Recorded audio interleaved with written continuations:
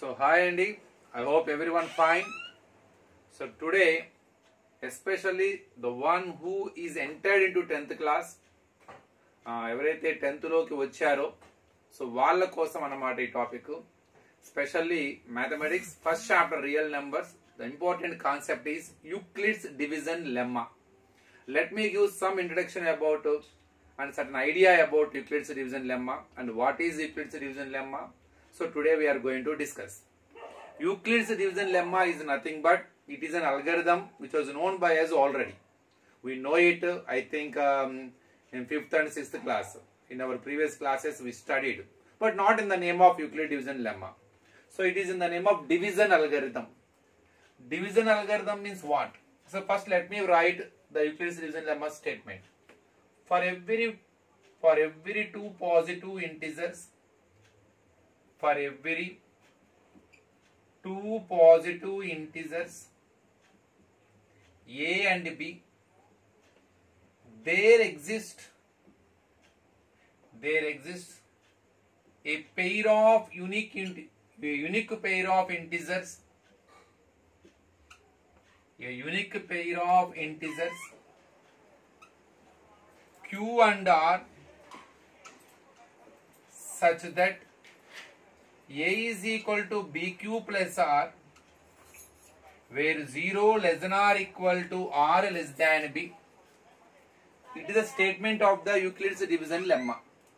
For every two positive integers a and b, there exists a unique pair of integers q and r, such that a is equal to bq plus r, where 0 less than or equal to r less than b.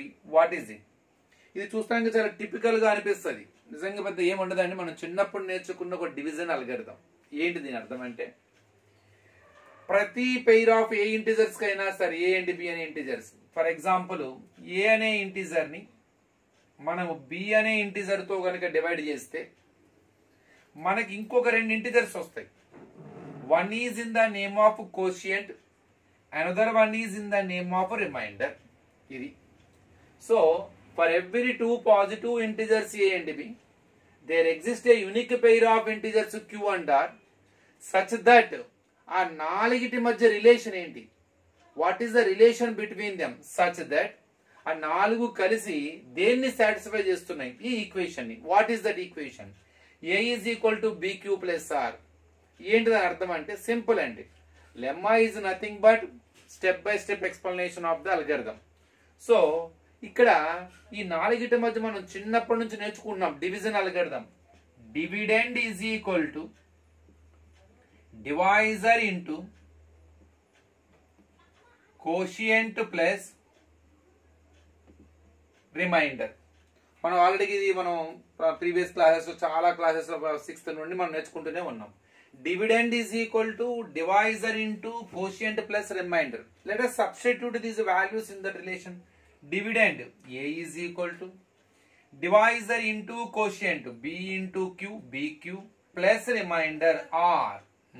Ante Euclid's division lemma is nothing but just a division algorithm which is applicable for any two integers a and b. And when you divide a integer by another integer, we get another two integers in the name of quotient and remainder and unique pair of integers. ఎందుకంటే మనం ఆ రెండు values ని divide చేస్తే వచ్చే ఆ రెండింటికి సంబంధించినవి మాత్రమే. ఈ నాలుగిటి మధ్య relation according to the division algorithm we can say that a is equal to bq plus r. మరి ఇదేంటి, what is the condition for reminder? 0 less than or equal to r less than b. దాన్ని అర్థం చేసుకొని try చేద్దాం. ఇది కూడా చాలా సింపులేనండి. మనం చిన్నప్పటి నుంచి చాలా నెంబర్స్ ని డివైడ్ చేస్తుంటాం, కానీ ఎప్పుడు కూడా ఒక క్వశ్చన్ మనకి రైజ్ అయి ఉండదు. చాలా సింపుల్. ఫర్ ఎగ్జాంపుల్ నేను 5 అనే నెంబర్ ని ఏదో ఒక ఇంటిజర్ తో డివైడ్ చేస్తే వాట్ టైప్ ఆఫ్ రిమైండర్స్ రావచ్చు? ఏదో ఒక ఇంటిజర్ తో. సో నేను ఒక బి అనే ఏదో ఇంటిజర్ తో డివైడ్ చేస్తే any number, B is any integer అండి, అది 1 2 3 4 positive integer 6 what ever integer, ఏదో ఒక ఇంటిజర్ తో గనక సారీ 5 తో డివైడ్ చేద్దాం. ఏదో ఒక ఇంటిజర్ ని 5 అనే డివైజర్ తో డివైడ్ చేస్తారు. ఇలా పెట్టుకుందాం. ఒక ఇంటిజర్ ని 5 అనే ఇంటిజర్ తో డివైడ్ చేస్తే వాట్ టైప్ ఆఫ్ రిమైండర్స్ రావచ్చు మనకి? ఇది ఒక క్వశ్చన్ అన్నమాట.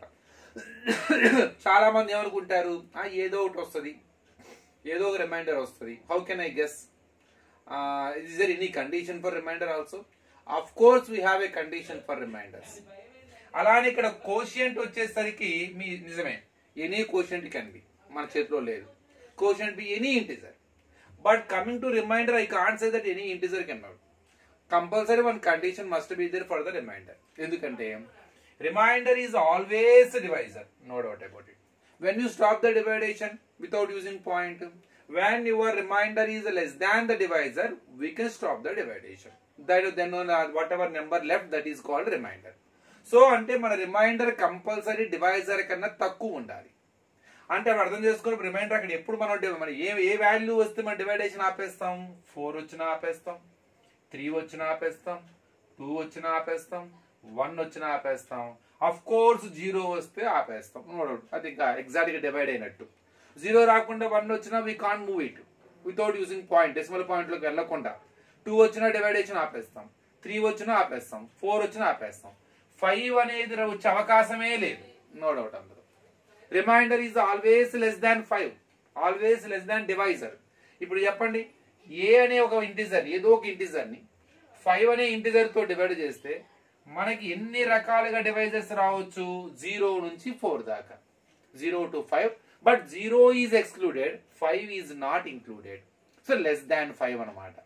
సో ఆర్ వాల్యూ అన్నది 0 నుంచి less than B, less than divisor దాకా. దీన్ని ఒక కండిషన్ గా చెప్పండి. ఇక్కడ ఏదైతే ఉందో అది బి అనుకోండి, ఇక్కడ ఏదైతే ఉందో రిమైండర్. ఇప్పుడు రిమైండర్ అన్నది 0కి బికి మధ్యలో ఉంటది, 0 నుంచి బి దాకా. బి మాత్రం ఉండదు, బి అంటే డివైజర్, ఆర్ మధ్యలో ఉంటది.